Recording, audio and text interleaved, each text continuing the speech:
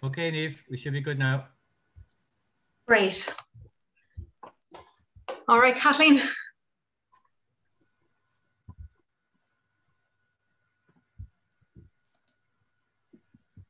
Good evening, everybody. I'm Kathleen Alice Cleary.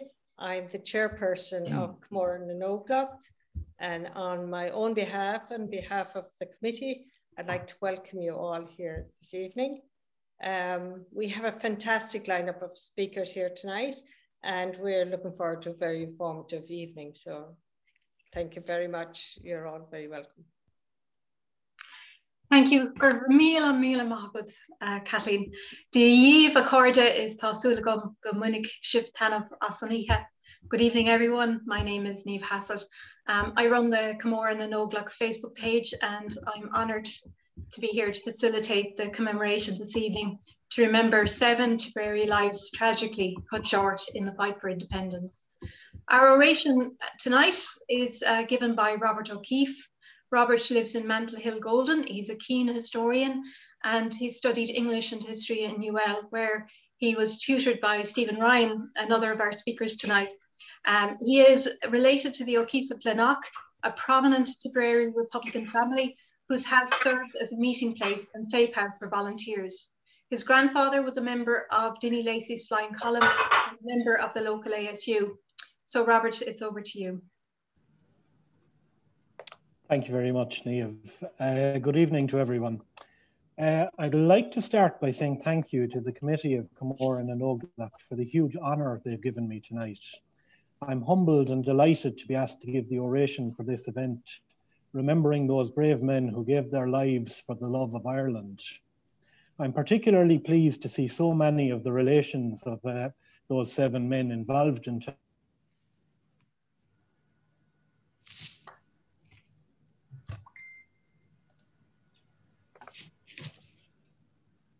Hi, Robert. I think we might have lost Robert. We're having a few technical glitches tonight, but that's okay. He'll be back on and we'll continue. So what we might do now is just start with the first part of our panel discussion this evening. We have with us tonight John Lee, who's a relative of Tommy Lee, who was the first volunteer who was killed this week that we're remembering tonight. John, hello, how are you? John is a,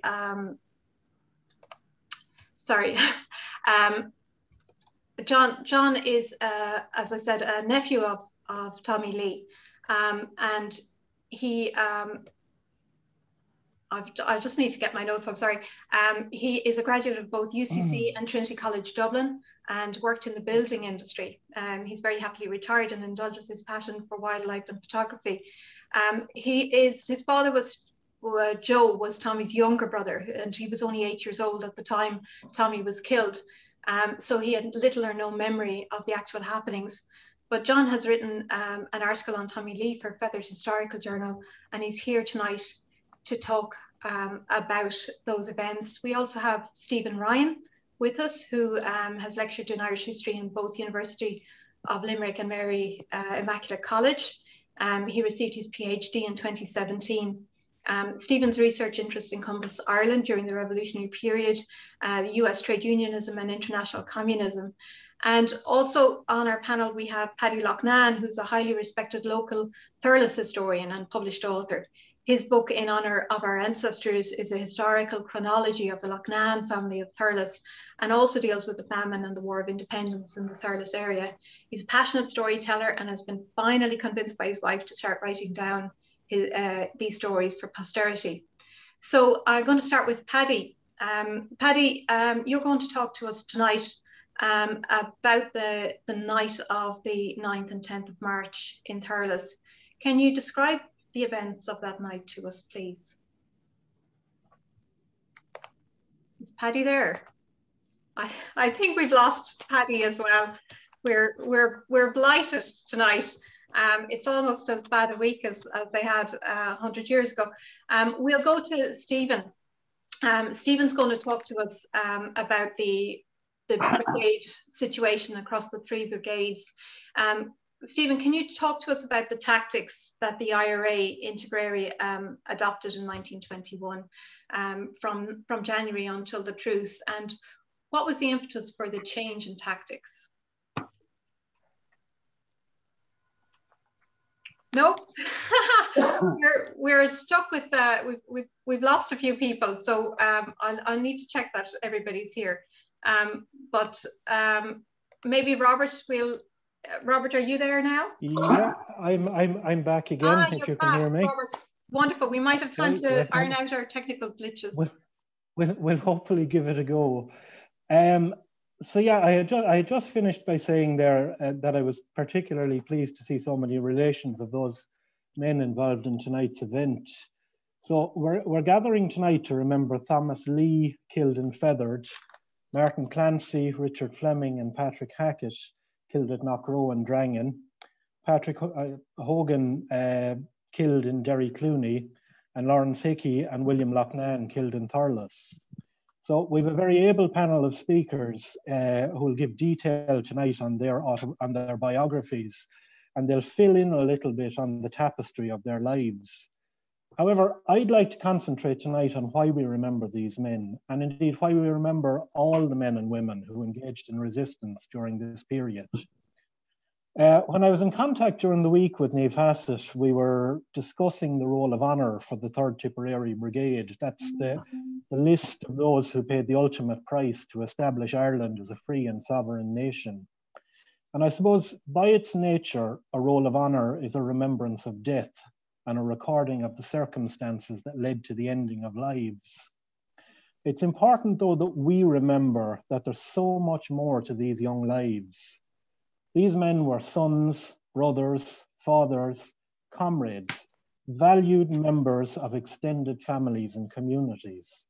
Their lives amounted to so much more than the circumstances of their death. When we gather like this, we should take the time to remember their lives and their accomplishments, and we should recognise their contribution to the greater fabric of Ireland, while we're also paying honour to their sacrifice. The men that were gathered to celebrate tonight, they were all young men. The oldest, I think, was 41. At 43, that's now very young to me.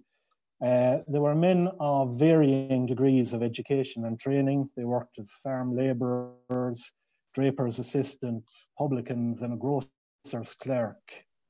So what would have led these men, and indeed men like them, to take up arms against the British Empire or to agitate politically for independence? Well, to look at this, you have to view the changes that were taking place in Irish society over the previous decade.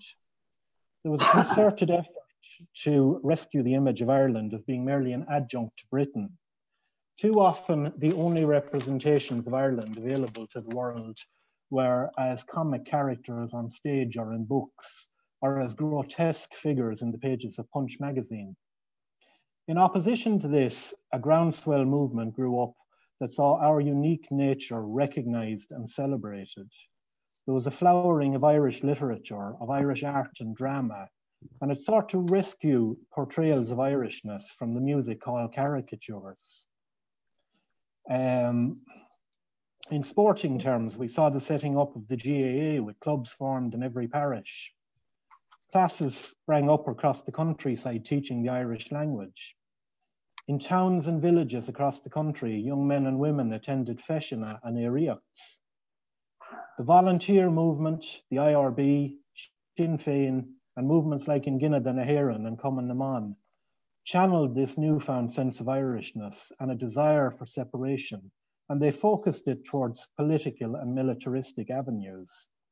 So my point here is that these men, while they may have had little formal education in relation to what we would consider in modern times, they were exposed to a number of influences that would have allowed them to cultivate their own sense of Irishness and to develop their own belief that Ireland should be in charge of its own destiny.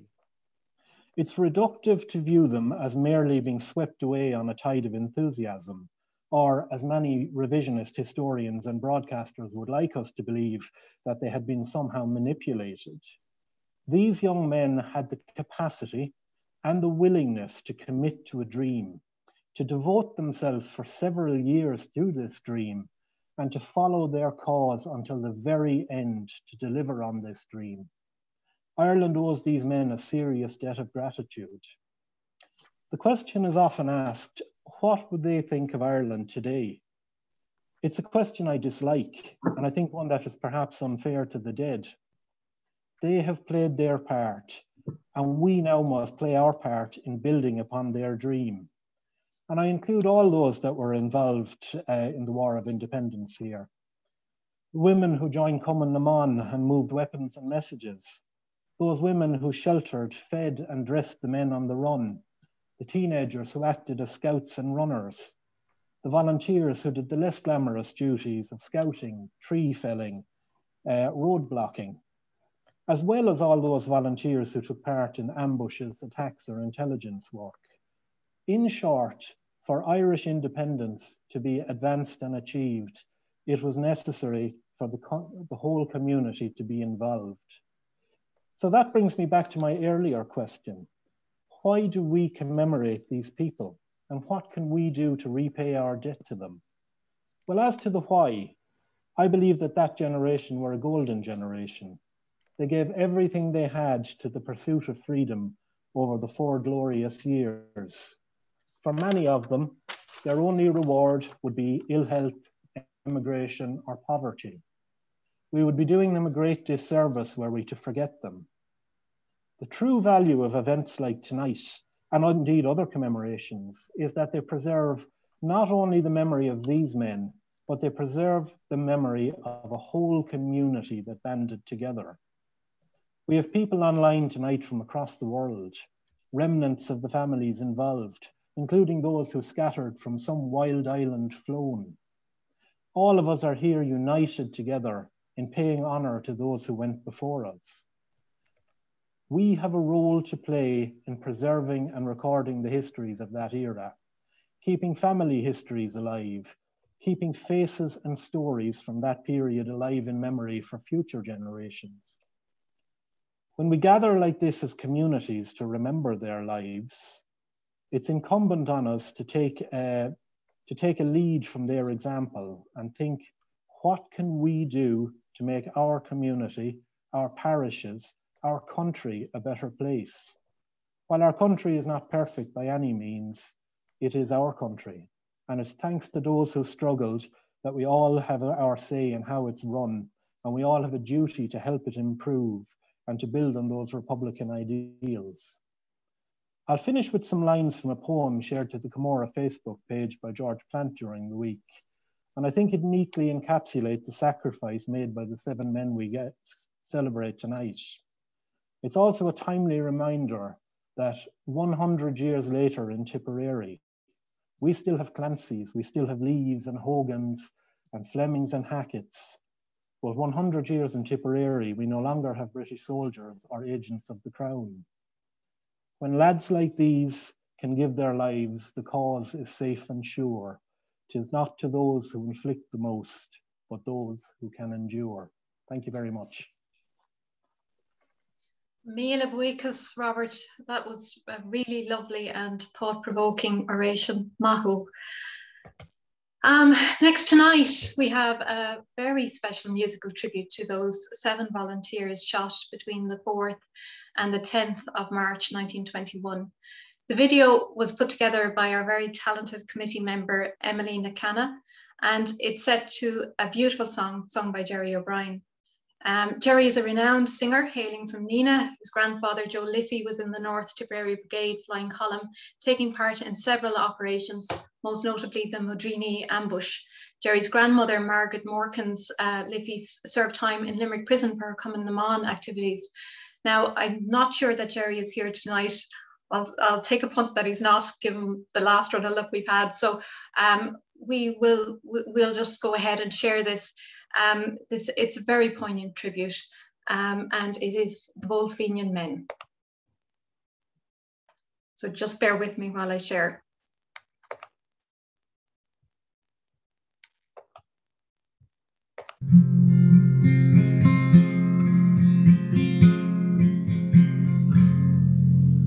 "'Twas down by the Glen side I met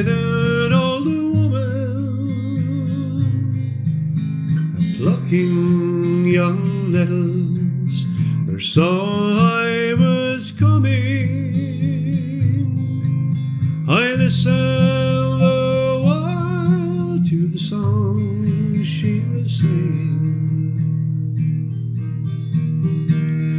Glory-o, glory-o to the bold Fenian men. 'Tis 50 long years since I saw the moon beaming on brave manly forms, their eyes they were gleaming. I see them again, 'tis all in my dreaming.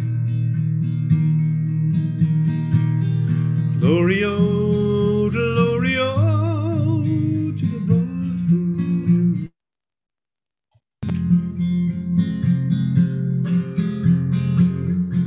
Some died by the glenside, some died with a stranger, and wise men have said that their cause was a failure. They died for all Ireland, they never saw danger. Glory-o, glory-o to the bold Fenian.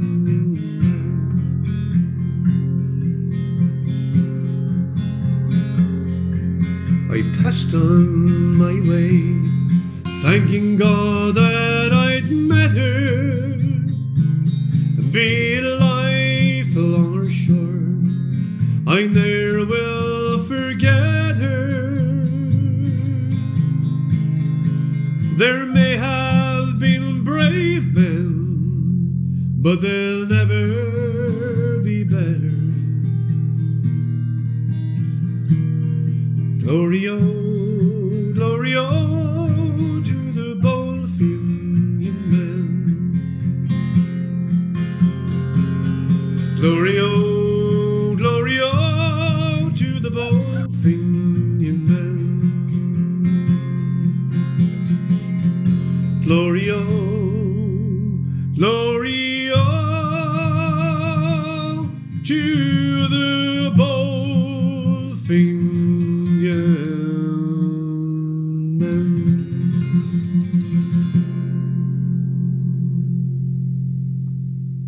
Patrick Kearney, 1916.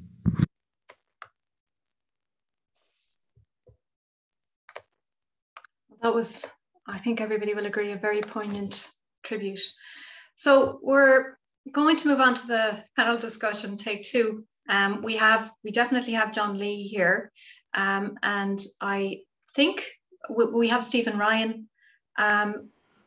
Yeah, I'm here. Wonderful, and I'm not sure, but do we have Paddy? No, we'll try and come back to Paddy later. So for this, then we might we'll just go ahead with these guys now. We already did the introductions. John Lee is a relative of Tommy Lee, and Stephen is Stephen Ryan Lacken from North Tipperary. So, John, I'm going to start with you. Tommy Lee was the first of the deaths that we're commemorating tonight. Could you tell us a little bit about Tommy and how he met his death on the 4th of March? I can. Niamh, thank you very much, and hello to everyone. I was actually up at the monument, the spot where he was killed, yesterday. Yesterday was the 100th anniversary of his death. He was actually shot on the 4th of March and died on the 5th. And we had the usual, not the usual, we had a very modest commemoration for him, the flag and so on. Anyway, Tommy, if I could talk to you more generally about Tommy and maybe his family in particular, because I know that many of these stories are very similar. So just perhaps to widen it out a little bit for all of you.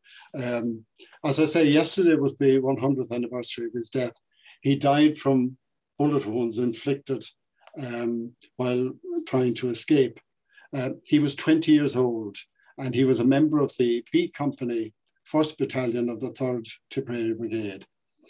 He was shot in the townland of Monroe, which is just, I suppose, northeast of Fethard, and about 500 yards from his own home, which was in a place called Brodeen. So as the crow flies, they literally are side by side.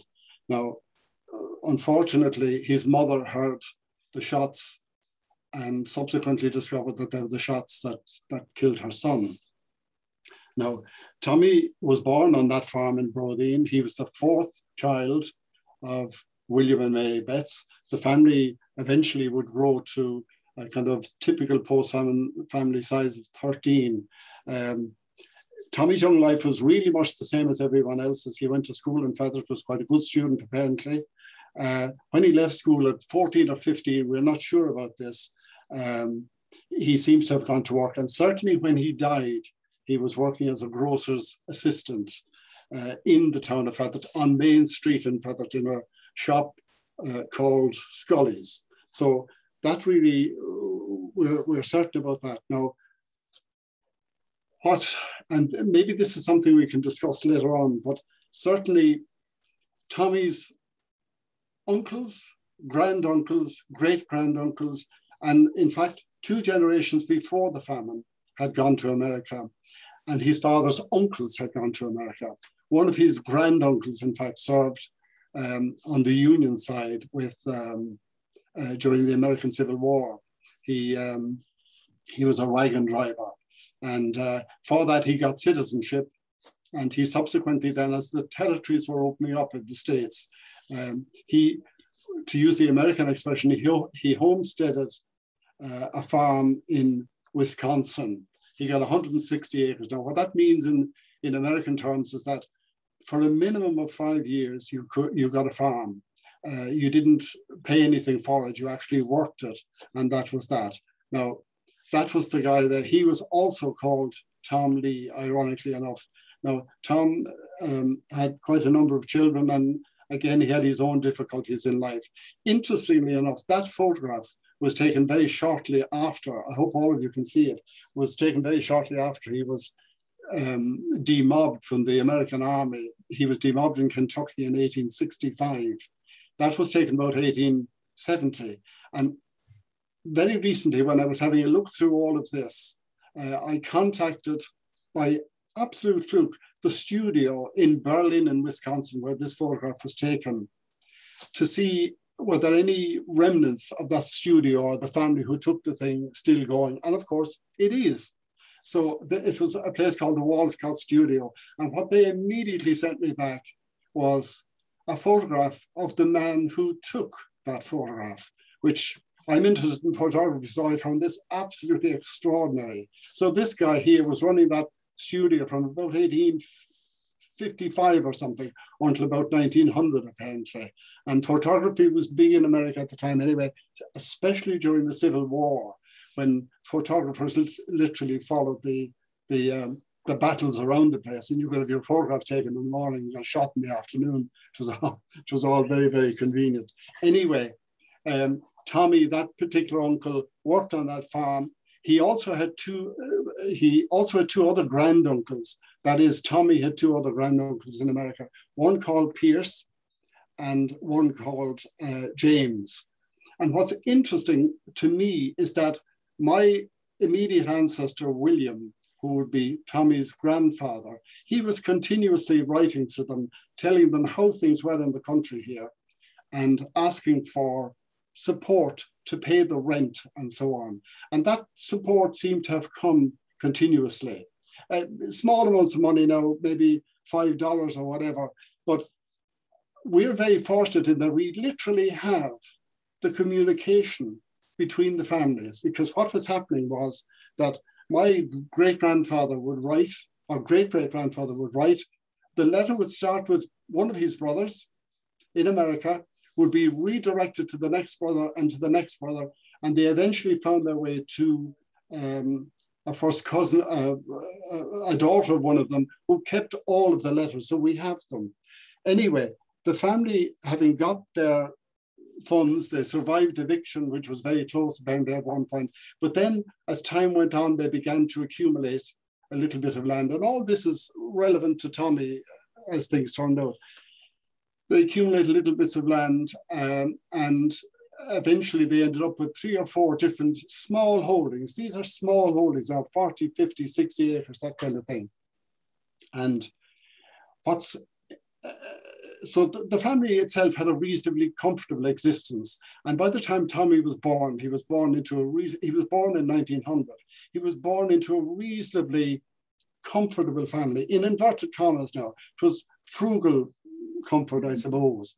But as he grew up and went to school and so on, and more particularly when he finished school, he would naturally have gone to America to join his uncles and any granduncles that were still left. But World War I was in progress, and that must have impacted on the ease with which he could go. Now, I know very little about that, about the difficulty that the war caused for people traveling to America. And obviously some of you guys will know this. And I'd be interested to hear any comments you have to make about that, because the totality of my grandfather's family remained in the country. Now, given that there were so many of them in it, that's very unusual. So the war must have had some impact. In any event, Tommy now, by the time of 1916, he's 16 years old. He's maturing as a young man and so on. And by 1917, he's decided to join the volunteers. And he joined them in a place called Downey. Yes, he was there he is there. He was in school. He was in about 17, he's about 15 in that photograph we're looking at there. He's the top left with the brighter face. And his younger brother, Paddy, is in the bottom right-hand corner. Paddy also joined the volunteers, but a bit later because he was 3 or 4 years younger than Tommy. In any event, Tommy joined the volunteers in Downey's Barn, which is northeast, I think, of Fethard.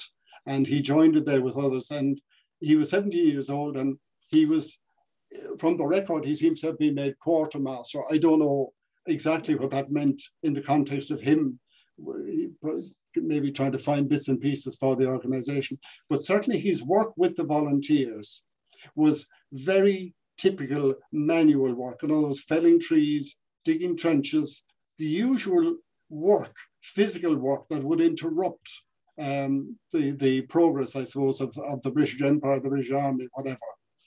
But he was certainly increasingly coming to the attention of authority as time went on. And certainly by the end of 1920, he could no longer go home. He was on the run. Sorry, John, he spent some time down in Drangan, didn't he? He did, yeah. He was involved in a number of operations, and certainly he did. The romantic interlude that he seems to have had certainly seems to have happened near Drangan somewhere. But I really don't have too much detail. My father was his younger brother, and he was emotional about it, but knew very little about it. And most of what we subsequently learned about Tommy and his life and so on came from his other siblings, who were the same age broadly as himself and who spoke about it. But they spoke about it in very emotional terms. In other words, fact probably went out the window very, very easily. That photograph that you're looking at now is the entire family having moved after Tommy's death and having moved from Brodeen, where they were farming, to a new farm in Knockroe. And that farm in Knockroe was semi-derelict when they moved into it. And they could never actually bring it round. It actually broke them in the finish, both, I'd say, financially and mentally and every other way. Now, they had one son who was away to be a priest, and that was an expensive thing perhaps at the time as well, I don't know. But as far as Tommy was concerned, he was on the run, as I say, for about 3 months or maybe even 4 months before he was eventually disturbed having his breakfast in a safe house just outside Fethard. The exact location of that house, we're not sure of. Certainly, I'm not sure of. I've been told so many different houses, I really don't know which one it is. But himself and a fellow called Paddy Ryan realized that the house was surrounded by RIC or Black and Tans or both or whatever. Now, as things subsequently turned out, the RIC were actually looking for, trying to trace goods that had been taken from the Fethard railway station. They weren't, in fact, looking for men on the run or anything like that. But unfortunately, the two men in the house immediately reacted to the fact that the house was surrounded.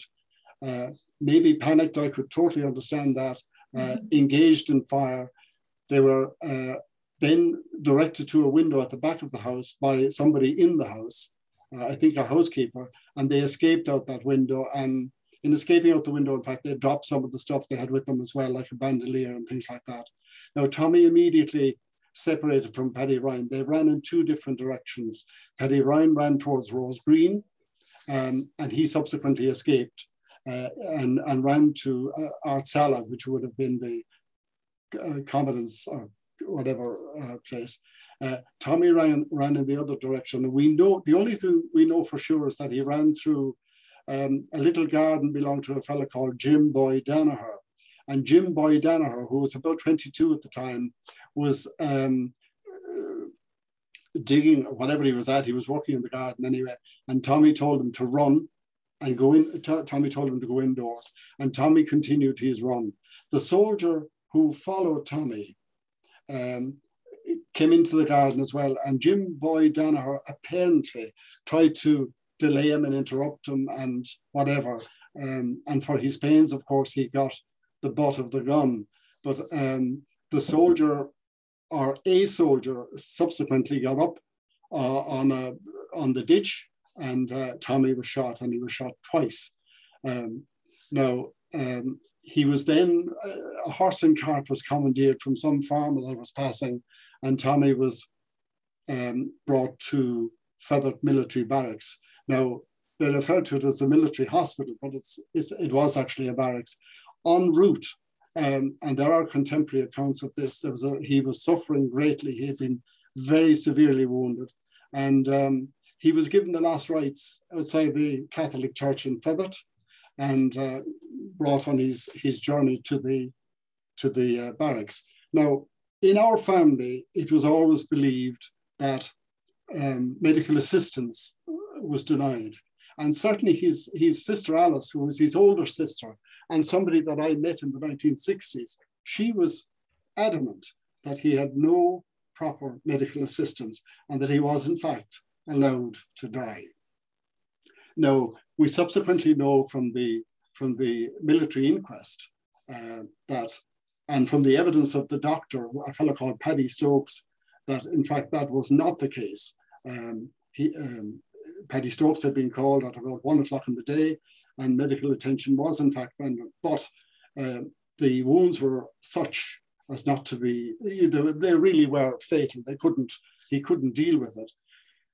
And when I got the medical report, such as it is, quite recently, I sent it to one of my relatives, and I have a son who's a trauma person. I sent it to him, and he said, we couldn't save him today. Not even today. The wounds were just too dramatic, you know. But his sister Alice, who was caught up in the emotion of trying to do whatever, that's what she firmly believed. And that's the story that came down through our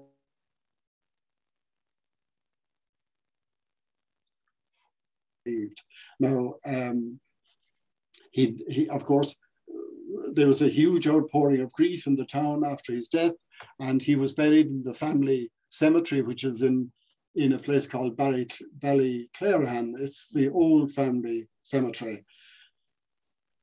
As I said earlier, his mother heard the shots that subsequently ended his life, and she was deeply distressed, obviously, by that. Not alone that, but she was already heavily pregnant, and within 3 weeks of Tommy's death, she gave birth to her 13th child, and which I just can't imagine the grief. I just can't. But anyway, after the birth, she continued to be distressed about living in Brodeen, and she insisted on moving. And the family subsequently moved from one farm to another farm 4 miles away. That farm was in a highly derelict state. They paid a lot of money for it. They moved very quickly, and their finances went from comfort to misery within a couple of years. Moreover, the father was deeply affected by the death of his son as well, and obviously the mother and all the siblings. So it did plunge the family into severe financial difficulty. And indeed, after the death of both of my grandparents, they both died intestate. The farm went into dispute. The farm was subsequently so indebted that it was taken over by the courts of chancery, and my father ended up buying it back. We're still on that farm today, and it's a little bit better than it used to be, that's all. So, Niamh, that is a very potted version, and I hope, just to put his life in context, we as a family are incredibly proud of the fact of his sacrifice and moved and so on. But just in a family context, he lost his life, and that was a dreadful outcome. But the family also lost all, whatever standing they had financially, that was gone too. So I would imagine that each and every one of the 7 soldiers who died, the story behind them is probably equally disastrous. Because when you lose somebody like a young, vibrant man with all the hope in the world gone. So that's my story. And Niamh, I think I've gone on long enough. You told me 5, 6, 7 minutes, so we're overdue. John, we'd listen to you all night. Yeah. So thank you for your patience. Well, thank you very much, John. It's very interesting to hear the impact at a very personal level. Yeah. You know, we kind of, I think as historians, we just tend to look at the story, but we forget. It's easy to forget at 100 years distance the actual real human cost that's involved here. Yes. Every single one of those lives, for everyone, there's a whole family and a community who's affected by it. So thank you for that. Not at all. So Stephen, you weren't here when I did your introduction, so I might do it again, sure. So we're going to North Tipperary with Dr. Stephen Ryan. He's lectured in Irish history in both University of Limerick and Mary Immaculate College. He received his PhD in 2017, and his research interests encompass Ireland during the revolutionary period, US trade unionism, and international communism. So welcome, Stephen. Stephen, can you discuss the tactics of the IRA in Tipperary in 1921? So for just that 6 months before the truce, and if there were changes, why were the changes there? Yeah, of course. And I suppose I will try and keep it somewhat brief, but I suppose I sort of gloss over some of the details that I'm just using them, I suppose, to support support discussing the tactics. But the reason why I suppose there was a general change in 1921 very much came from the viciousness of the war in the final months of 1920, and this framed the tactics and methods of the IRA in that year.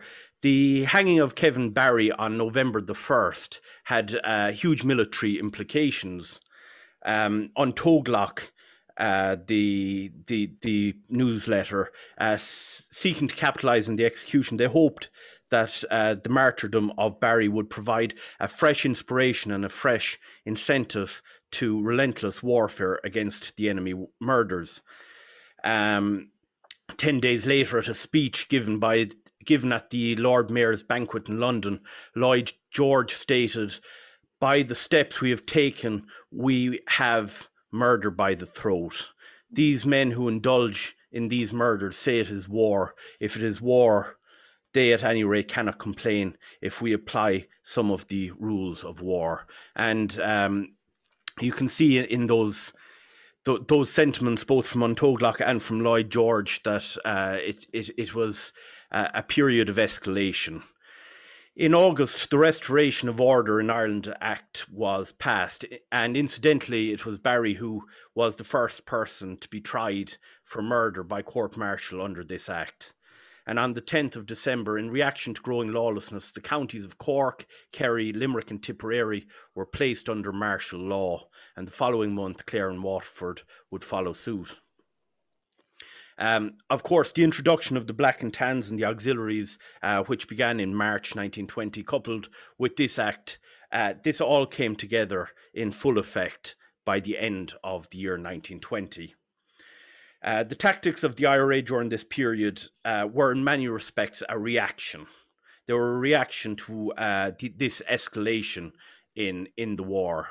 The establishment of the flying columns began somewhat spontaneously in the spring of 1920. It originated very much from, I suppose, people being on the run, and it's a costly endeavour to have men on the run. It's a costly endeavour to have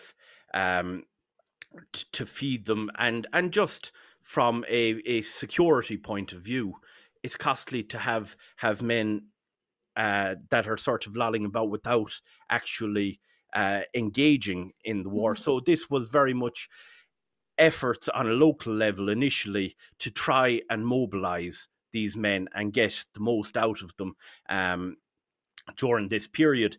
So it began spontaneously. The forming of flying columns by brigades as a policy from general headquarters then became an official strategy in October 1920. And the flying columns were greater in size and had greater freedom to act. It also meant that the men in the run were being properly utilised.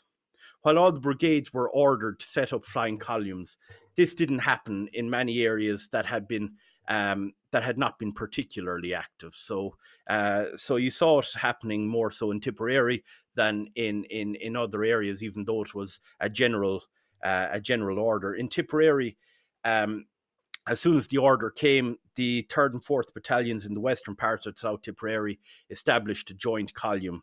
Other flying columns were soon organised around the county. In North Tipperary, the brigade column, which managed to stage some successful ambushes which alarmed the police. Of course, there was a change in North Tipperary of the leadership, and this was very important because a lot of the older leadership that had been in existence were somewhat reluctant for different reasons. One of the reasons given was business interests within the brigade officers, but this was to change towards the end of 1920 and into 21. So the war was to become something of a tit-for-tat exchange. On the 2nd November 1920, an RIC constable named McCarthy was shot outside Neenah Post Office. Now, the constable wasn't killed, but reprisals were nonetheless felt as the RIC burned the houses of Jim Nolan and John Flannery on Pierce Street in Neenah. Lieutenant Hambleton threatened then to shoot one of the local curates, Father O'Halloran, who was outspoken against British rule. And Ned O'Leary of the Active Service Unit. The Active Service Unit was, at a certain point, it became interchangeable with the flying columns. They sort of predated the flying columns, and eventually they sort of just became the same thing. Returned served by shooting Hambleton dead. Once again, this was met with retaliation. Despite efforts by the battalion to defend it, the creamery in Neenah was burned down by a combined force of police and military. And after the shooting in Neenah, widespread raids took place. While wanted men were rarely caught, volunteer Dennis Carey was taken from his bed at the home of the McCurtain brothers in Neenah and executed. IRA reaction resulted in the abortive assault and military lurry at Latera, and 9 days before Christmas in 1920, 4 members of the RIC patrol were killed and 3 wounded at Kilcommon. While North Tipperary had seen an active period under the flying columns, the second column then, which was set up in March under Sean Hogan, failed to mount any successful ambush. So it wasn't that flying columns generally brought in a sort of this wave of activity. It was just certain flying columns were particularly active during this period.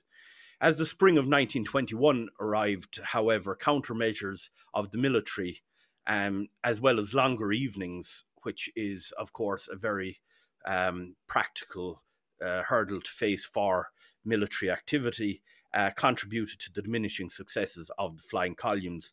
The flying columns were no longer an effective enough force, and General Headquarters in April 1921 sought to initiate IRA divisions, and the newly appointed division commandant disbanded 2 of the 3 columns in the South Tipperary Brigade.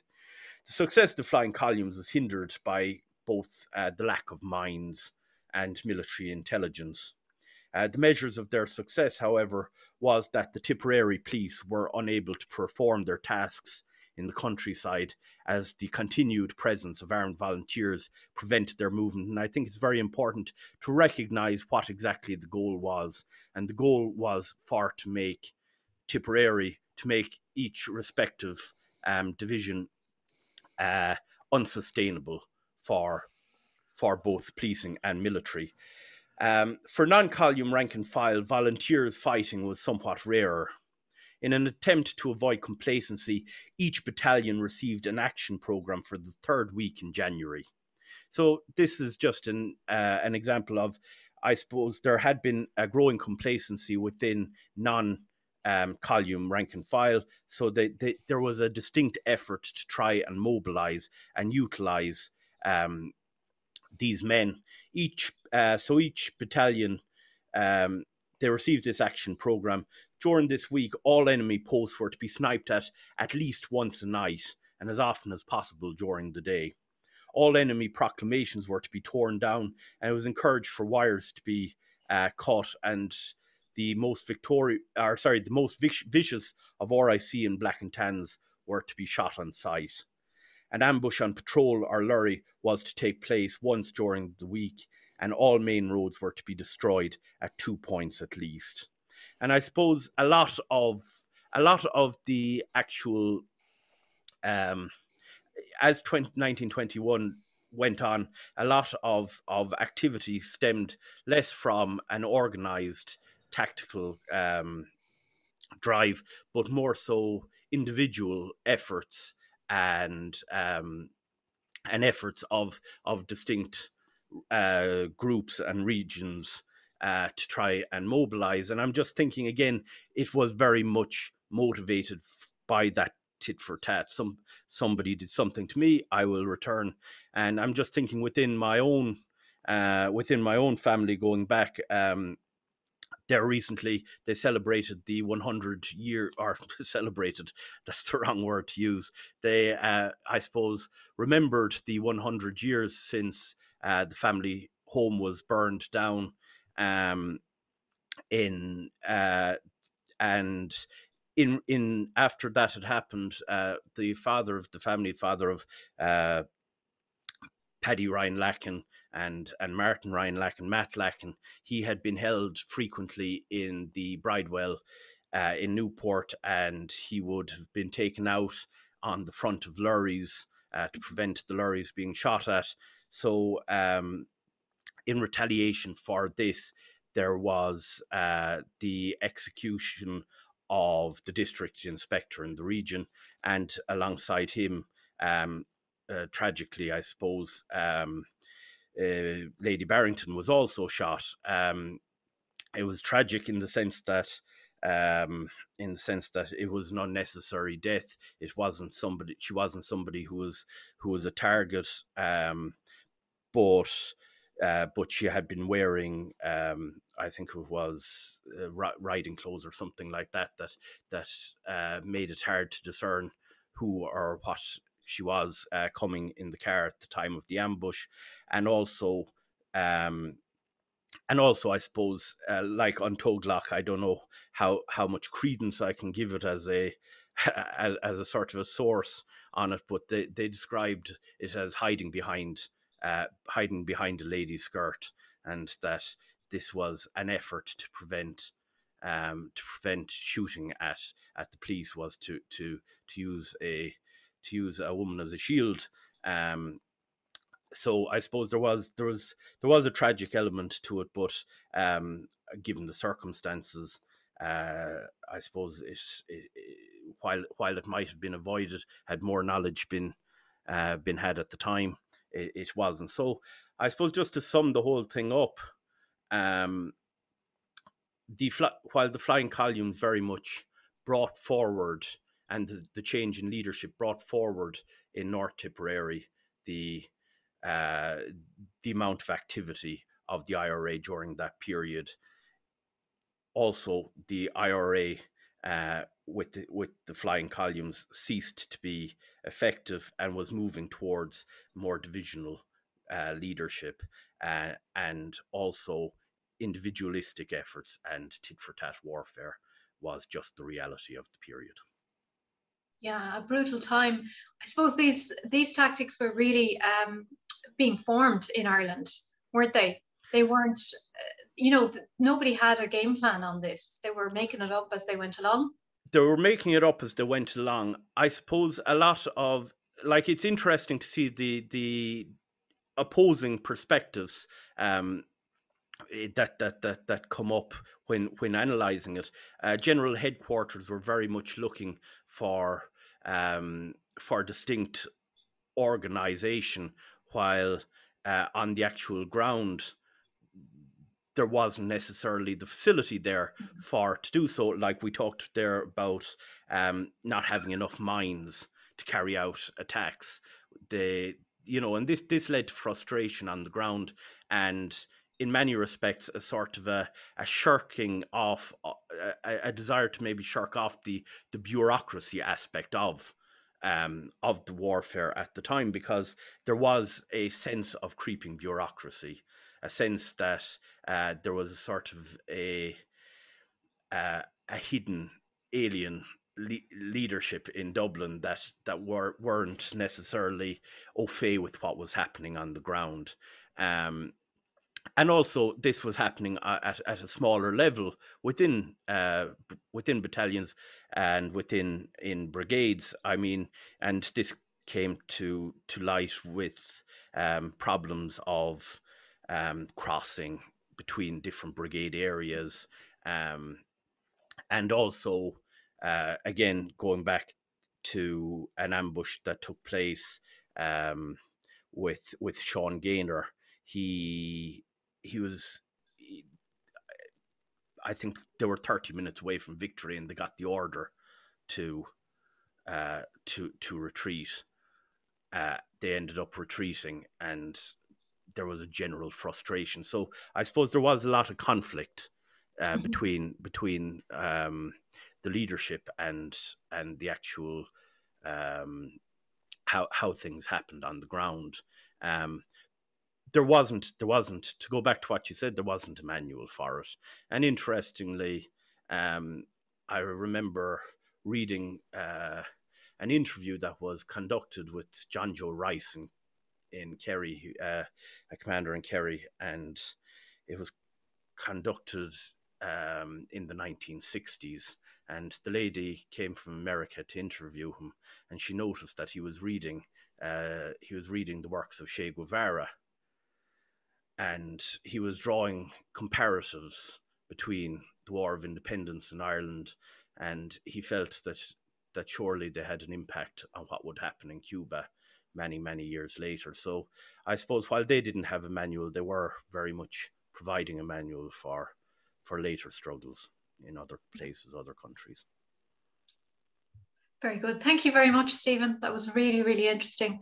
Now, we do have Paddy Loughnane with us from Thurles, but Paddy doesn't have any video. But I can assure you that Paddy is entertaining enough that he doesn't need any video. So, hello, Paddy, are you there? No, I'm gone again. You're here, Paddy. Look at you. And you have a beautiful profile picture of Liberty Square. Yeah, and the beautiful 98 monument. So yeah, the 1798. Yeah, that's where, just across from where Lawrence Hickey was shot. Yeah. Now I'm just looking for the gentleman who told me to log out. I have a sledgehammer waiting for him. Could you name the gentleman? No, I'm only joking. How are you keeping on? Yeah, sorry about that. There seemed to be technical. Then you were packed to capacity and Zoom wouldn't let me in. It's a good complaint that we're at capacity tonight. Yeah. But Paddy, look, can you talk to us about Thurles on the night of the 9th and 10th of March, please, 1921? Can you describe for us what happened that night? Yeah, on the 9th of March, we start with the 9th because the big kind of a, how would I put, discrepancies over both days. On the 9th of March, 1921, in Quarry Street, now known as Mitchell Street, my granduncle William Loughnan house was attacked. Can you still hear me? Yes, we can. Right. Yeah, what happened is there was a hit list that was compiled by the RIC, the Black and Tans, and some auxiliaries, and it was given out to them to go and assassinate certain people with whose names were on the list, would be Republicans and Sinn Féiners on the list. And on the night of the 9th, up on the Quarry Street, the family were inside, and it was early, and the family were inside, and the RIC then, the murder squad, came up along the road, and they were looking at windowsill because 3 Loughnan families lived on the same street within a few doors of each other. And if they got the wrong family, then the element of surprise would have been lost. So there was a kind of an informer. There was an informer there then who, who had scribed the initial WBL on the windowsill of the Loughnan household, which stands for William Burke Loughnan, because his mother's maiden name was Burke. And on that night, the assassins went to the wrong house first with my grandfather 2 doors up, Willie's brother, and banged on the door. But my grandmother refused to let him in. She just said, everybody stay quiet, pretend we're not here, whatever. So one of the assassins then called and said he found the actual house. And they banged on the door. And Willie's father, Patrick Loughnan, answered the door. And he thought it was going to be another normal raid because they raided on a number of occasions. So what happened that night then was when he answered the door, the assassins grabbed him and shoved him down the hallway into the kitchen at the back of the house. Now, Willie was upstairs in the bedroom with his brother James, both sleeping early, because they're up for work early next morning. 2 guards, 2 assassins held the family in the back kitchen of the house. 2 went upstairs, 3 actually went upstairs, and 2 stayed outside. And when they ascertained who Willie was, they went to shoot him. But Willie's older brother, James, who was in the room, jumped on top of Willie and said, take my life instead of my younger brother. But the 2 assassins caught him and held him down by the hair and knelt on him. And then they shot 4 bullets, or shot a number of bullets, but 4 entered Willie's body, 2 to the heart, 1 to the temple and 1 to the neck. He lived for a while afterwards. Now, some people say a few hours, but he only lived an hour and a bit. And he died then of his injuries. His mother then went to the window and she shouted, come back, ye murdering bees. And they turned around and they fired at her. Now, the bullet holes would be still in the wall outside. It's only for her husband who grabbed her and pulled her back in that she would have been injured on the night or even dead. So Willie lasted.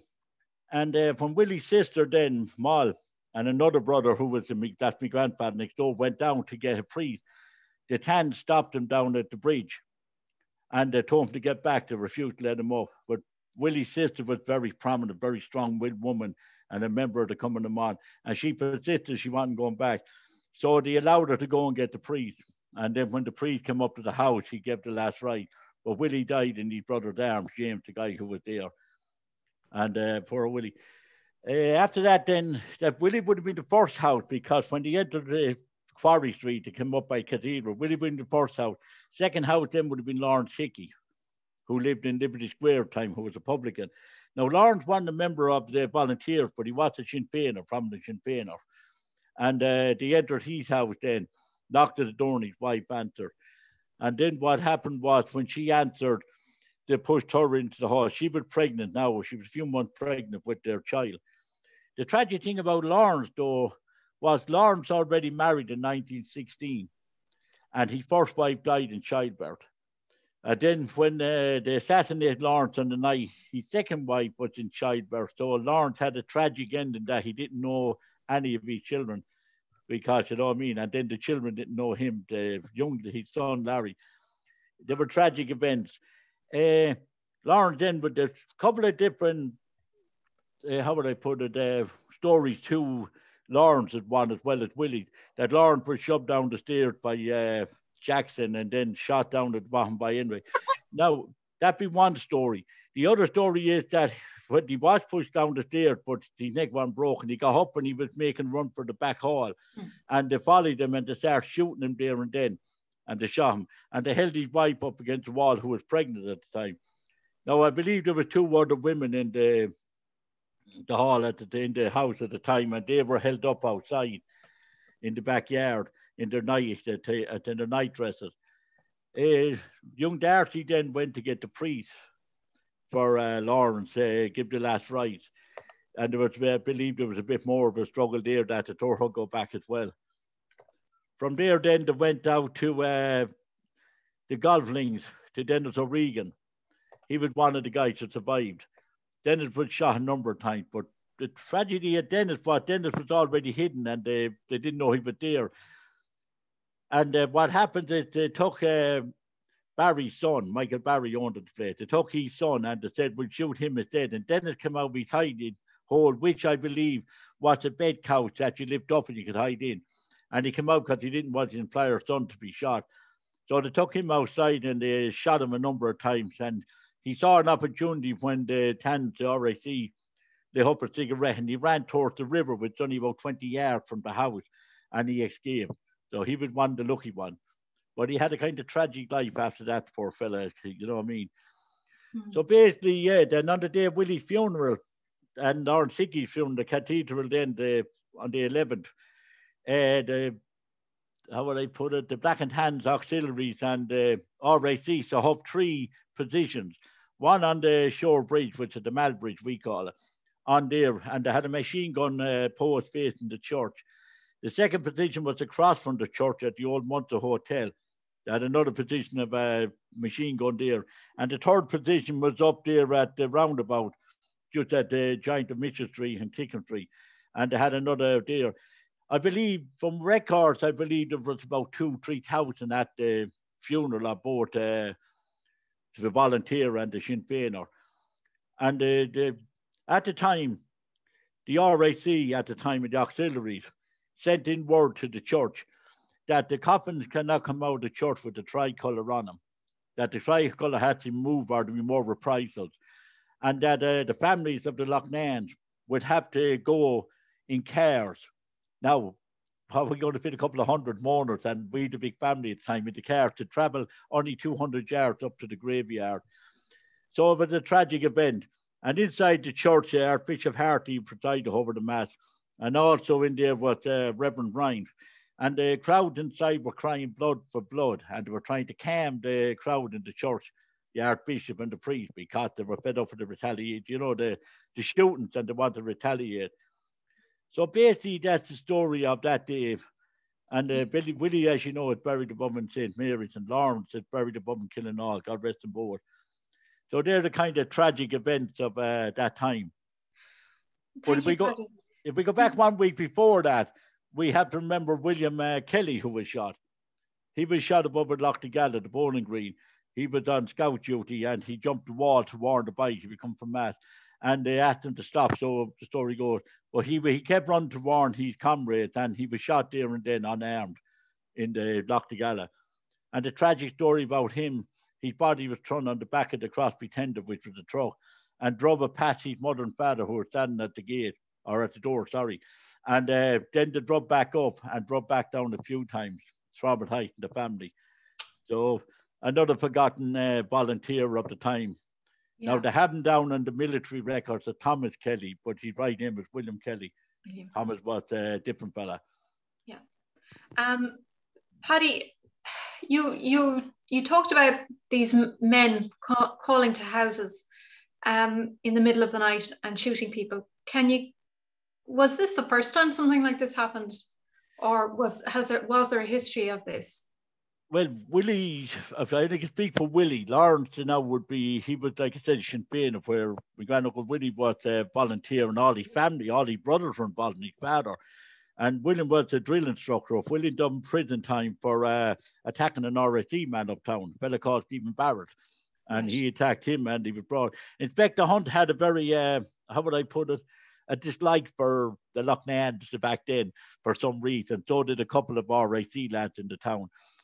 And his other brother, Pad, who was second lieutenant and trained up here as well, he done 6 months in the Black North, which is Belfast. They called the Black North a jail up there at the time. Yeah, there was tick for tack for a long time between members of the volunteers here and the RIC, the auxiliaries in Black and Tans, when they came. And there was tick for tack. It was, Turles had a lot of history that went unrecorded, you could say, and it was sad to see the way it went. But thank God now everybody's bringing it back for the 100th anniversary of these shootings. Yeah, there was, Turles would have been very prominent, Sinn Féin town and volunteers. Now in 1914, they set up the volunteers here in Turles in a place called, they had the first meeting above and beside the Tipperary Star, there's a restaurant there. And they had the first meeting there, and they come up from Clonmel to form the volunteers. They split it then in 1914 because of the war. Yeah. And then because of home rule, some wanted to go. And a great majority joined the National Volunteers, and the local Irish Volunteers then reformed in 1916 here in town abroad there in a place called Brady's Mill on the Mill Road, which is demolished as well to this day. Yeah, there would have been a lot, Niamh, going back there, a lot of tick for tack between all of them. Yeah, and the volunteer families within Thurles, they were a close-knit community, were they? They were, because in Quarry Street, where William Kelly lived, the upper Quarry Street, my granduncle lived then down a bit, and Quarry Street would have had a lot of, I'd say they would have had about 40 volunteers alone on that street. Wow. For the whole street. And that's, you know what I mean, the houses still exist there, but most of the families have passed on. There's not many families left down there. There would have been a party member. They would have been in the A company here. Big company was the bar in the town, over the bridge, we call it. Yeah. We were the east side of the river, they were the west side. Yeah, there would have been a lot in there, Niamh, at the time. And it's kind of sad, though, looking back. But as we all know, war is war, and you know what I mean, people suffer for both sides.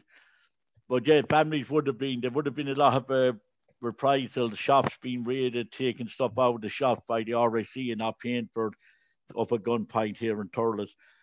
They would have done that as well. Yeah, there were very troubled times indeed. Thank you very much, Paddy, for that. That's drawn a close to our the first part of our panel discussion for the evening, but we have a little interval piece of a poignant poem tonight. So this is the Knockroe ballad, and it's going to be recited by Caoimhín Ó Cadhaile. So Caoimhín is a grandnephew of Martin Clancy, who was killed at the age of 18 in Knockroe, and of his brother Pat Clancy, who was killed by British forces in November in 1920 at Drangan, age 19. His brother Larry was imprisoned as a volunteer as well. Their sister Josie, Caoimhín's grandmother, was an active member of Cumann na mBan, who had the awful task of identifying both bodies of her brothers at the young age of 16. She was a very brave woman. At Martin's funeral, his father said defiantly at the graveside to the British forces after losing his second son, "I have more sons. We'll not see their like again." Caoimhín's grandfather was also a volunteer of Tipperary's 2nd Brigade, Dennis Kiley. On Caoimhín's mother's side, his great-grandfather, Donncha Ó Cístalba, was a native Irish speaker from County Clare, a member of Conradh na Gaeilge, Bar an Rother, travelling around teaching Irish, a hedge school teacher. He succeeded from Thomas MacDonagh's father as the primary school teacher in Cloughjordan. He became good friends with Thomas MacDonagh, and it was himself who taught MacDonagh Irish, which helped him to develop his excellent literature. It's all yours, Caoimhín. Thank you. Gurvíl Maguts, Niamh, agus is mór na Nordum an Dan Shaw Ara, and you are an ihe special to show. So the Ballad of Knockroe. 'Twas on the 6th day of March, that day it brought us woe. we lost our gallant comrades that were murdered in Knockroe. But had they all been armed, they'd boldly make a stand, and showed us English cowards how they'd fight for motherland. Oh, brave, brave Martin Clancy, you were a hero true. Likewise, Paddy Hackett and Richard Fleming too. You are gone from us, dear comrades, to the land that knows no pain, but your names will live forever with the glories of Sinn Féin. May God protect you, our comrade Croke, who was wounded in the fray. Likewise Walsh, a prisoner, who was captured on that day. Our watchword now is vengeance for those heroes who are gone, until the flag of freedom we can float o'er the slopes of Slieve na Man. Gurmagav. Gur míle maithagad Cuimhín go húntaach ar fad. Thanks very much, Cuimhín. So now we're on to the second part of our discussion, and I actually think we have everybody here for this one. So our speakers tonight, we have Mark Fitzell. Mark is from Cashel. He's a well-known local author who recently published a third volume of his highly successful series, The Many Faces of Cashel. These books are a fascinating look at Cashel's many characters from the distant and recent past, as well as the characters of today. Mark has a keen interest in history, particularly that involving the Cashel Volunteers. Another member tonight who's going to speak is Michael Moroney. Michael is from Drangan, County Tipperary, and he's had an interest in local and national history from an early age. His family on both sides were involved in the War of Independence and the Civil War, the Maloney's in Drangan and the Moroney's in Drangan and the Egans in Mullinahone. Michael's uncle, Nicholas Moroney, was involved in planning the attack on Drangan Barracks with Sean Tracy. His granduncle, Jim Egan, was killed in the last weeks of the Civil War. Michael lives in Waterford and is a member of the 3rd Tipperary Brigade Old IRA Commemoration Committee, as well as Comora na Nóglac. Dan Jack is joining us as well. Dan is our only non-Tipperary participant tonight. He hails all the way from Clonard, the Clonard area of West Belfast. He has a deep-seated family connection to the district, including a relationship through his maternal lineage to 3rd Tipperary Brigade OC Seamus Robinson, who came originally from the area. Daniel possesses a keen interest in local and national history, with a particular emphasis on the development of Irish republicanism in the early 20th century. He's a founder member of Áras í Conaíle, an interpretive centre located on the Falls Road and dedicated to James Connolly. He's published 2 highly acclaimed books, Citizen Soldier, a biography of Seamus Robinson, and the most magnificent Searching for Sean, on the life of Sean Tracy, which he co-authored with me. So welcome everybody. Mark, I'll start with you. Are you there? Mark, are you on mute? I'm not going to start with Mark. So Michael, we'll start with you. Michael, can you tell us about what happened on the afternoon of the 6th of March in Drangan? Thank you, Niamh. Yes, on Sunday evening, the 6th of March 1921, according to the Bureau of Military History witness statements of the battalion adjutant, Thomas O'Carroll, and the witness statement of Sean Walsh from Cualanure, Fethard, there was a battalion council meeting held in the stable of Boland's disused farmhouse at Knockroe on a hillside overlooking Drangan village. There had been an arms fund collection shortly beforehand in the 7th Battalion area, and this meeting was for the company officers to hand in the money collected. According to Thomas O'Carroll's account, the meeting was delayed, waiting for the officers from one of the companies to arrive. The 12 officers who were present at the meeting were Dennis Sadler, Kenny Drangan, Vice Commandant of the 7th Battalion, Thomas O'Carroll, Battalion Adjutant, Edward Grace, A Company Drangan, Martin Clancy, A Company Drangan, Patrick Hackett, A Company Drangan, Michael St John, A Company Drangan, Richard Fleming from the E Company Madlass, Maurice Walsh, E Company Madlass, William Ahasey, C Company Cluneen, Dennis Croke, F Company Laffin's Bridge, Sean Walsh, E Company Madlass, and Joseph Farrell, B Company Ballingarry. All in all, 5 of the 7 companies in the battalion were represented at the meeting. which lasted approximately an hour. As the battalion adjutant, Thomas O'Carroll, was about to give the order to dismiss the meeting, someone remarked, "Look outside."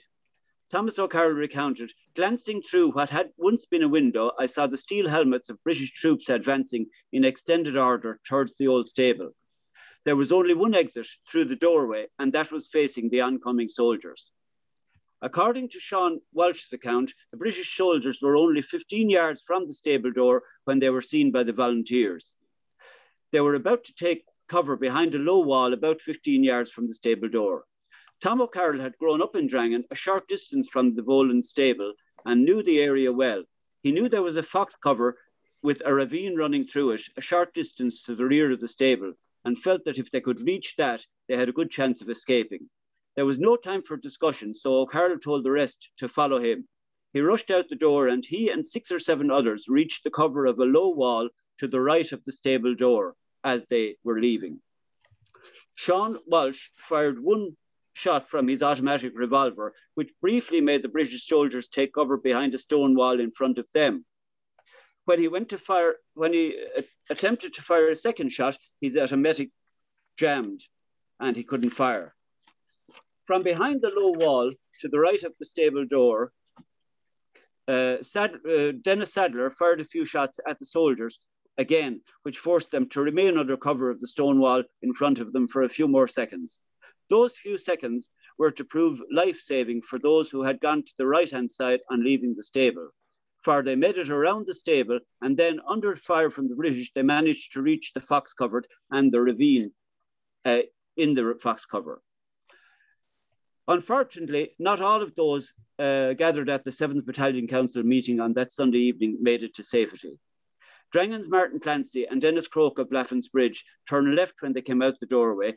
They had gone about 150 yards from the stable when they came directly under fire of the British troops.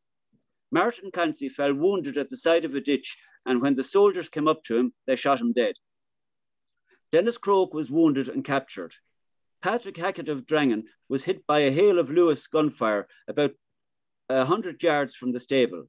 There were some reports that he died at the spot, but he actually survived till the early hours of Monday morning. There are conflicting accounts of how Richard Fleming of Mudglass died. Thomas O'Carroll's account says that he was killed by a grenade which the British soldiers flung into the stable, but Sean Walsh's account says that Dick Fleming was killed almost beside him as he left the doorway of the stable by the first or one of the first volleys fired by the British soldiers. While this was happening, Thomas O'Carroll, Dennis Sadler, Edward Grace, Michael St. John, William Ahasey, Sean Walsh and Joe Farrell were making good their escape.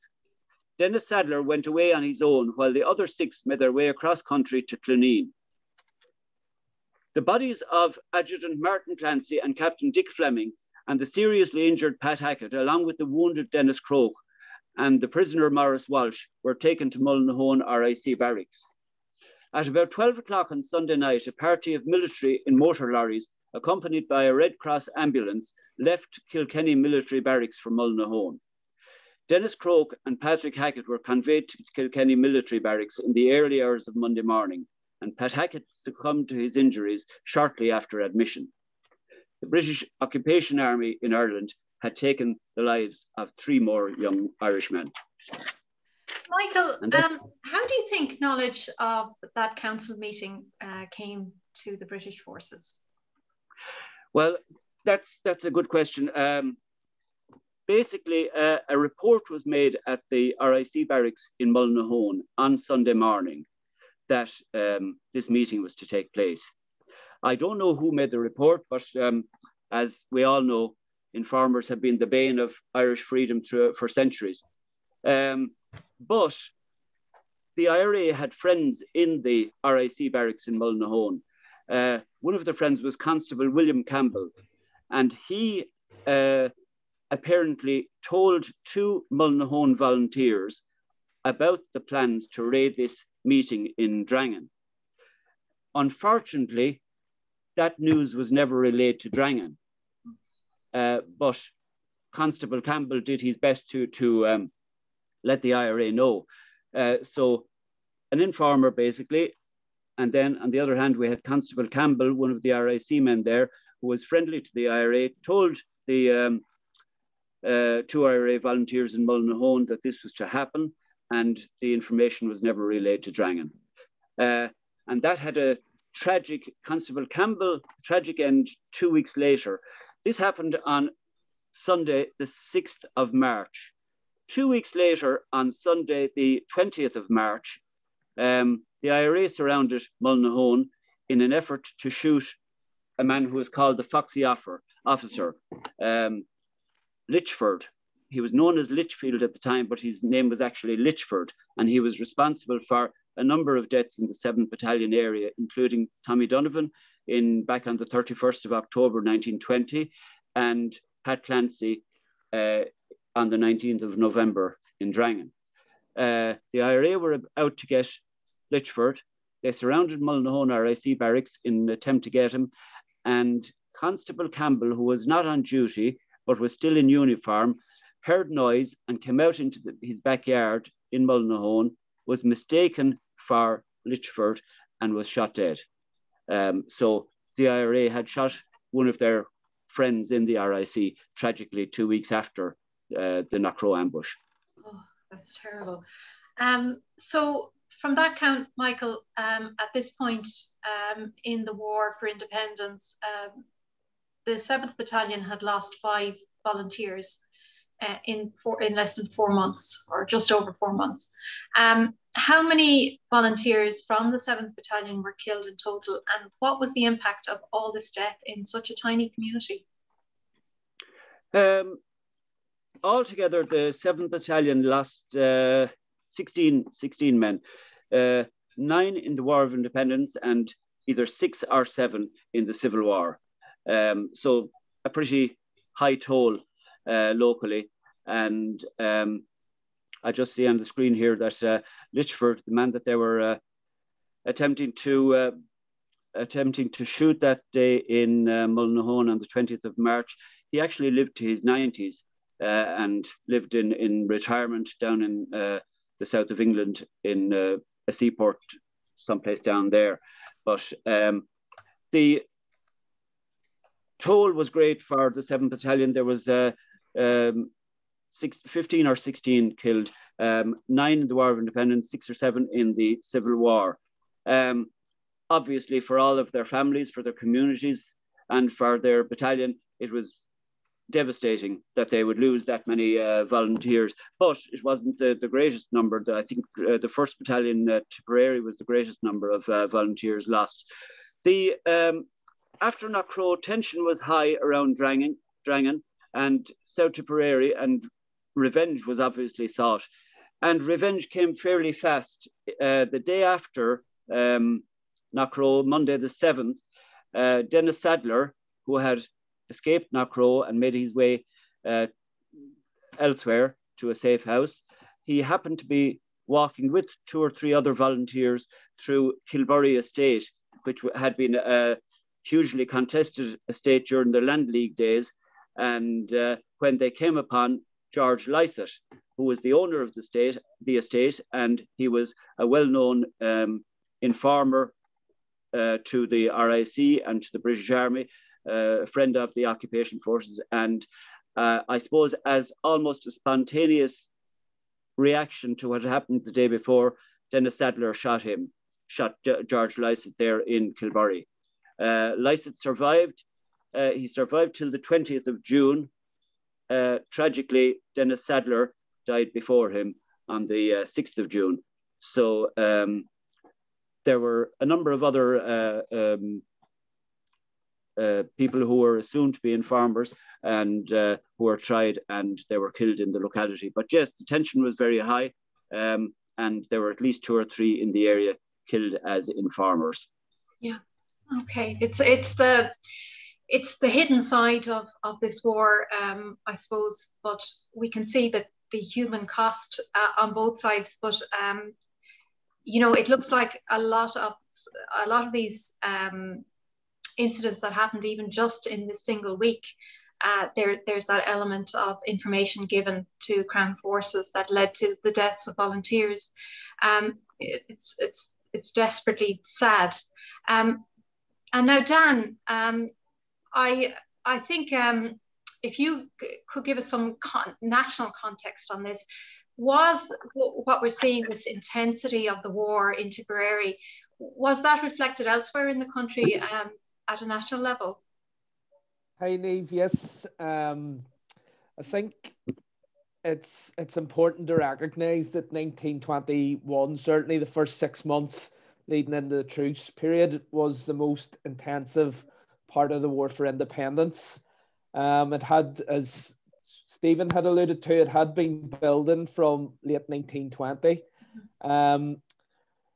In that first 6 months of 1921, there was over 1,000 deaths across Ireland. And in March of 1921, the period that we're talking about, there was around 214 deaths that took place in that month. I think it's also important to recognise that the violence was intensifying. There had been previous attempts by the British. There was overtures had come from certain sections within the British government. And there's the often fabled hawks versus the doves. And in this instance, the hawks won out. They had asked for preconditions around engagement with the with Republicans, that the IRA had to surrender arms and so forth. And people like Hammer Greenwood and Neville Macready, they wanted an extension of martial law. In effect, they wanted to crush the IRA. You had the Government of Ireland Act as well, so partition was essentially happening. But the British, they were perfecting and refining their tactics. They had reorganized a lot of their intelligence. You can see that there, if we link that back to the death of Sean Tracy, that's probably a direct result of the reorganized British intelligence efforts. They were holding more targeted reprisals, so they were going for Republicans, or they were targeting households and vicinities of where ambushes had happened. And they were also developing their military tactics, again, as Stephen alluded to counter the IRA and what the IRA were doing. So the British were mobilizing large columns. They had created smaller, what they called active service platoons, which were smaller units that were sent out. They began executing IRA men that were caught with arms, and there's an example there in Tipperary with Sean Allen, who had been executed in Cork in February. I think it's as well, the province of Munster really was the epicenter of guerrilla struggle at this stage. We did see the formation of the flying columns in late 1920. There had been an escalation of ambushes, etc. But again, equally, the columns themselves became targets. And we see in this month as well what happened at Crossbarry. Although on that occasion, the IRA were able to sort of break out of the encirclement. But you had other incidents again in Cork, like at Clonmalt, where there was a number of volunteers killed.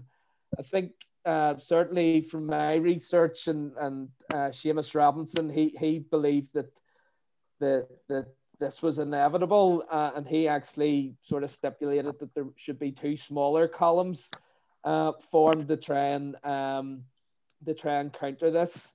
We also see in this period as well that the British started using aerial reconnaissance. So the airplanes were used to try and locate the columns and stuff. So there was a real sort of escalation. There was an intensification of the British efforts in this period. Yeah. Thanks very much. Mark, I want to bring you in here now. Can you hear me? On the day of the 6th, early in the morning, there was a shootout near New Inn. But I want to take you back 2 days before that. Can you tell us what happened in Cashel on the night of the 4th of March, please? Yeah, can you hear me, Niamh? Yeah. Mark, yep. Yeah, I suppose, Niamh, where my big interest would have come in all this and getting into research, and I suppose what went on in the War of Independence would have been my interest, I suppose, in local history. I remember just doing a little search one night and finding out about this shooting that took place in Cantwell's Bar.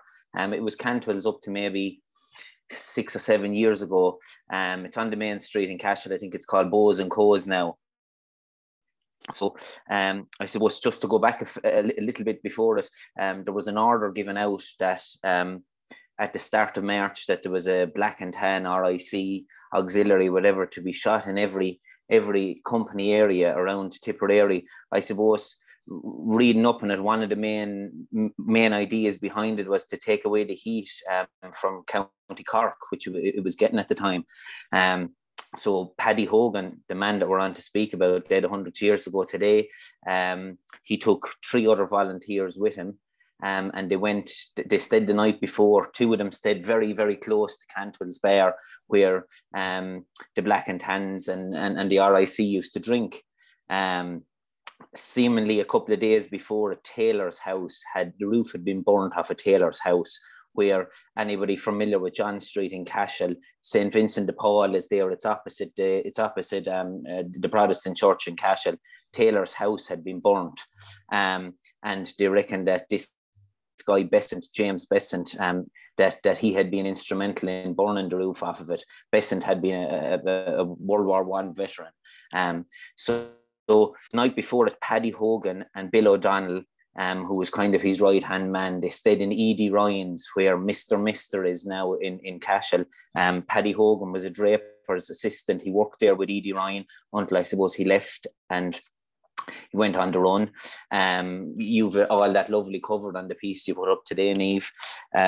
So the night of the 4th, the 4th of March, at about 7 o'clock, they got the 4 boys got the word that there was 2 RIC men drinking in Cantwell's Bar. At the time, anyone familiar with Cantwell's, in our lifetime, Cantwell's is always one area, but at the time it was split in 2. So there was a kind of a shop which was a bar, a little bit of a bar, and then it was the main bar. So they got word that there was a black and tan drinking on either side of it.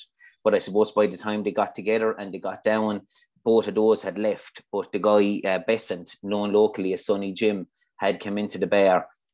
Now, people who would have remembered Besant would have remembered him as kind of dapper, kind of afraid of nothing, kind of very up on local knowledge and liked drink and song and girls, if you read a little bit more into him or whatever. But what happened was Hogan and Hogan and Tom Nagle went in. Now, Tom Nagle was an ex-British soldier, and so was Paddy Hogan, or Paddy Kane, who he brought with him. So I think that's kind of important, I think, into the whole story, that they're 2 of the ones that Paddy Hogan chose to bring with him.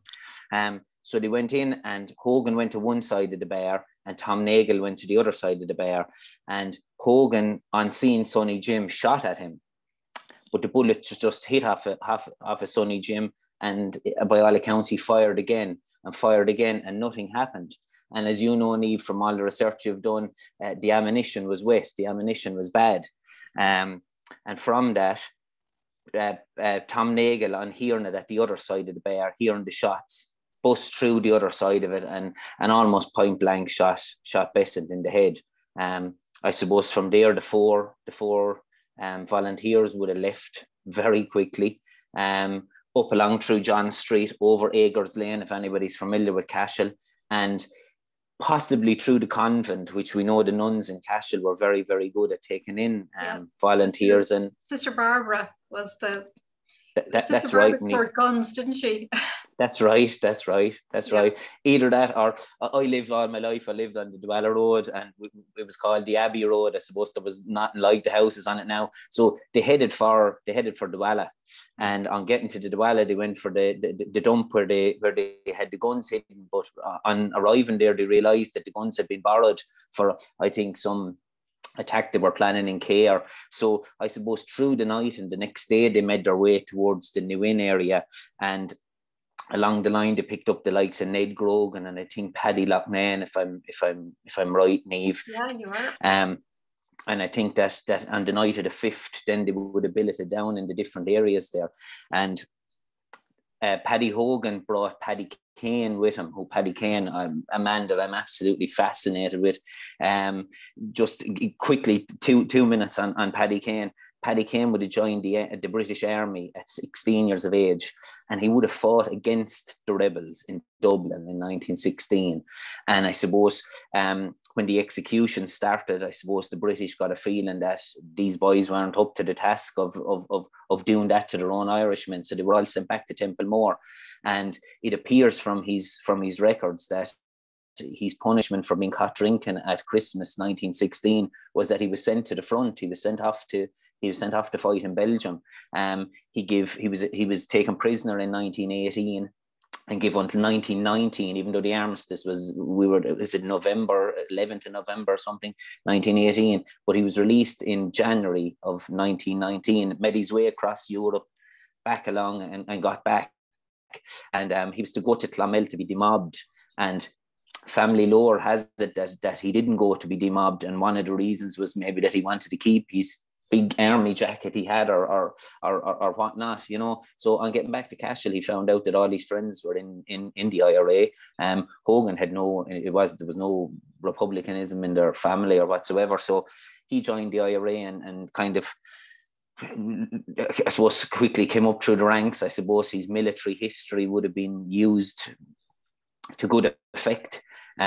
But on that night then out in Derry Clooney, which I visited it a year or two ago, it's such a remote place. You just would never find it where Dags was. I think there's an American couple living there, small little house.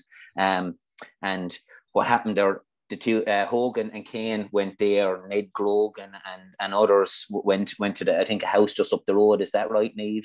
Yeah, they built. There were 3 houses along the road, and the other lads distributed themselves in the other 2 houses. Yeah, but they were quite a way away. They were several hundred yards away. Okay, so I think at 7 o'clock in the morning there was the military kind of surrounded this house, and I suppose they knocked on the door, and I think Mrs. Dag maybe came to the door, and I think when there wasn't a list up on the door of the occupants of the house, I think they came in, and I suppose on that you can read in Paddy Kane's statement in the military bureau that himself and Paddy Hogan started to get dressed, and I think out the door. So this is about sorry, Bark. This is about 7 o'clock in the morning. 7 o'clock in the morning. Spent the night in Dags, and it's a military party from Care have come to Derry Clooney out of nowhere. They've just marched to Derry Clooney to do searches. Yeah. Okay. So they're knocking on the door. They're knocking on the door, and it's funny, but at 7 o'clock this morning, I was up and I was just thinking, you know, getting an idea for how dark or bright it might be at this time of the year. So I suppose it was just getting bright, and I suppose Hogan, once they realised what was going on, by all accounts, Hogan fired out the door of the bedroom. From that, the military backed off, and I think that Hogan took one window and Paddy Kane took the other window. And I suppose in the shoot-off, I suppose maybe the boys knew it was inevitable that their ammunition wasn't any good. I can't think of the guy's name, the guy in the Crown Forces guy who got shot in the arm, but it didn't do. Marshall, that's right. But Paddy Hogan, unfortunately got shot under the eye, and you know, it's very sad to read the military statement. You know, Niamh, standing at his grave today, I know these are stories we read, and from reading the accounts of Dan Breen and that, you know, I know we love reading it, but it's I actually stood at his grave today and I just said how dreadful it must have been. The Luby brothers were only put down in the same grave a few months before it. By all accounts, at the Luby brothers' funeral, Paddy Hogan said to a man, he said, "There's plenty of room down there," he said, "for more of us," you know, and he was down there himself very, very short time later. I suppose in town, in Cashel, the consequences of the shooting of Sonny Jim in there, the military surrounded the town inside, and by all accounts, Dean Innocent Ryan, very famous, infamous maybe character in the town. By all accounts, he faced down the Black and Tans on the main street in Cashel, and older folk would have passed it down that he would have marched up and down the town all night in red regalia, he's frock or whatever you would call it, and he marched up and down the town with a big bell, ringing a bell all night, and seemingly he faced down, I don't know, it might have been that Lichfield guy or Lichford that we were talking about earlier on, but whatever Innocent Ryan said to him, Dean Innocent Ryan, they backed off and they left town with his body. But in the shooting in Cantwell's, it's important to remember that there was a girl, Josie Cantwell, who was also shot. Some accounts say that she was sitting on Besson's knee. Other accounts have it that she was behind the bar and she was hit by a ricocheted bullet. I suppose, who knows? But I can remember Padraig O'Mahuna, Padraig, who you would have known me from living in Cashel. Padraig only died 2 years ago. Padraig, he would have told me that his mother would have said that she remembers the woman at the Cantwells was carried up the street in Cashel. She was brought to doctors, and from there down to the railway station in Cashel, which is no longer there, and she was brought straight to Dublin. Now, she survived, but Padraig O'Mahuna's mother told him, and he told me, that there was blood on the streets of Cashel for months after it, that people were out scrubbing the blood trying to get it off of the footpath. So I suppose there's just another little, you know, it brings the reality of what's happening at this time. You know, again, then at Paddy Hogan's funeral, sorry, just to go back to at Dags, then Paddy Kane, obviously inside with no ammunition left, he surrendered and he was taken prisoner, and he was brought out, and the body of Paddy Hogan was thrown up onto the back of a horse and car, and Paddy Kane was tied to the back of it, and he was marched in, and I think we were discussing the other night, weren't they stopped then by the auxiliaries, or were they stopped by Black and Tans who wanted to shoot? Yeah, so Paddy Kane's witness statement says that they were stopped by party Black and Tans, who were probably on their way into Cashel. They may have been the very men that were in to conduct the reprisals for Sonny Jim. And they demanded from the military that they take Paddy Kane, and the marshal, who was actually shot in the arm by Paddy Hogan inside Dags, Marshall refused to hand over their prisoner, and that certainly saved Paddy Kane's life. I think did Marshall comment to Paddy Hogan? He said your ammunition was bad or something. He did, yeah. He said, Paddy Kane, your ammunition was bad. He knew. Yeah, just a little story was passed down to me a few years ago by William Gleeson, and William is out the Wella side, and William would have told me that his grandmother passed it down to him that that this was a kind of a common problem with the ammunition getting wet, and they used to hide it under the bellows in the fire to keep the ammunition dry and things like that. So there's just a little story that was passed down to me like that. But I suppose then Paddy Hogan's funeral, there was no mourners allowed to sympathise with the family. That was it. And I suppose another big thing, one of the boys were talking earlier on about it, is Hogan was the eldest child in his family, and I suppose the job of a draper's assistant would have been a very good job at the time. And I suppose would have used the money to support the family and help out, and that must have been, you know, I think all day I visited his grave today, and I just put flowers on from anybody who couldn't visit today. But again, standing in it, I was just thinking, I was out there at about 5:30, and I was saying, what were the family going through this time? You know, because it might have taken a few hours for news to filter through, and I think his father identified his body. And when it was handed back, you know, if you go through, I know we've all read the military bureau, but I think the pensions records are so sad when you read through what his family went through trying to get money. And I know that his father first take up the case, and then his sister later took it up, you know, and these people had to fight, you know. A very important woman in Cashel to mention then, I know you're a massive admirer of, as well as Miss Anastasia Nevin, you know. She was the head of Coming Man in the town, and what a wonderful woman. This woman really, really should be should be remembered, you know, for everything that she done, you know. And I think a lot of the time the women kind of, they go very much under the radar. I know we'll speak about it. We'll speak about Miss Nevin on another night, you know, but I think it's important to remember her as well, you know. Absolutely. I think Paddy Hogan, you said Paddy Hogan and Bill O'Donnell stayed in E.D. Ryan's the night before. And the night before. The other two stayed at Station Evans. So the other two stayed at Station Evans, which would have been Paddy Kane, who we've spoke about, and Tom Nagel, who fired the shot, who killed Sonny Jim. I think interesting, both had been ex-soldiers, so I often wonder what the conversations were. I know from Paddy Kane's family, they would tell me that Paddy Kane died in 1975 and is buried on the rock. It's funny, but all four men who were involved in the Sonny Jim shooting, I visited all their graves in the last, I'd say, maybe 6 months or so. Tom Nagel is buried in Ballytars, in the back of the stud farm there. What's it on? Ballyshean. Ballyshean, sorry.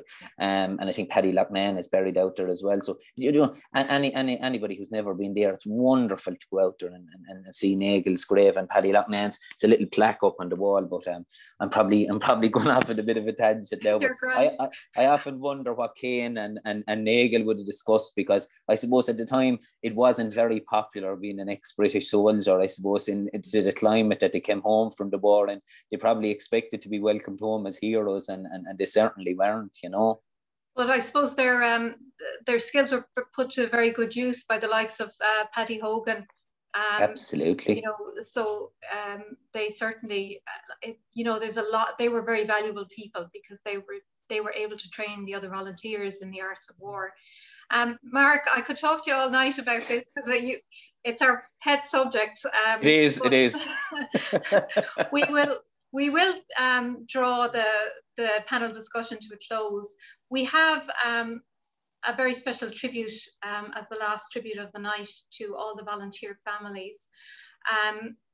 We've all managed to come together despite the lockdown and shared the night of history and song. And now we're just going to look at some faces from the War for Independence. People sent us in their photos. And then during the week, I was speaking to Padraig O'Kine from Rebel Hearts, and he very kindly got Jamie Mokler to record a beautiful ballad to go with all these photos. I think most of us know it. It's very poignant. It is Only Our Rivers Run Free. So bear with me while I get it up. I'm not prepared.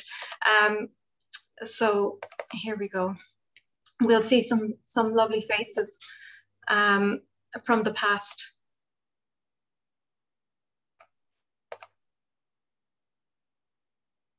Oh, and by the way, after this, we're going to stop the recording at the end of this, but afterwards we're having a little bit of an open house if you're still on for some more history. So don't leave unless you have to.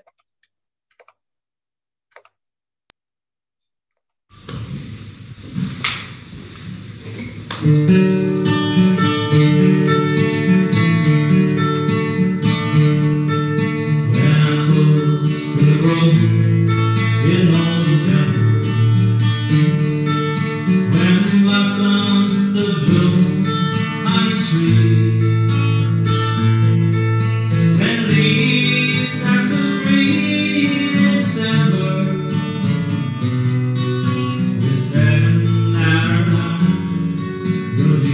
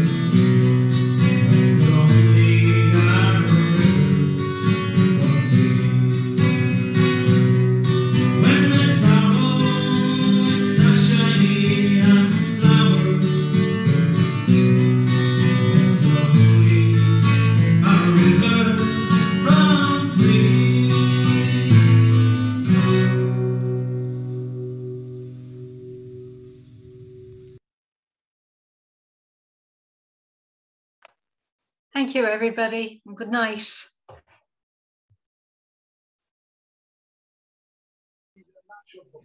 Yeah, he's the kind of artist that will pack out.